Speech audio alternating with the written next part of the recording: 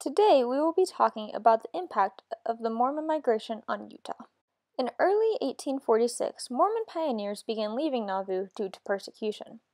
They traveled by covered wagon, handcarts, and some by ship. Some were converts from England and crossed the ocean and the United States to Utah.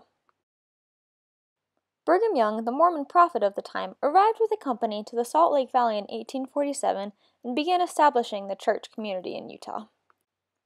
Today, we can still see the impacts from the Mormon migration to Utah. One of the most visible impacts is the architecture and buildings in Utah.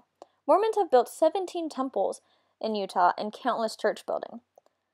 The capital of Utah, Salt Lake City, is centered around one of these Mormon temples. Here is a part of a time-lapse of the rebuilding of the Mormon Provo Tabernacle into a temple after it burned mostly down.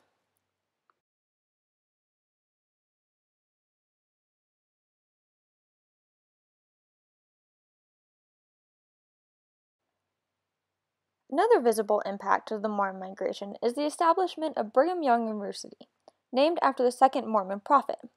BYU hosts about 30,000 students. Utah has also been a historically conservative state in government, as the Mormon Church holds many conservative values. How have you seen the impact of Mormon migration in Utah?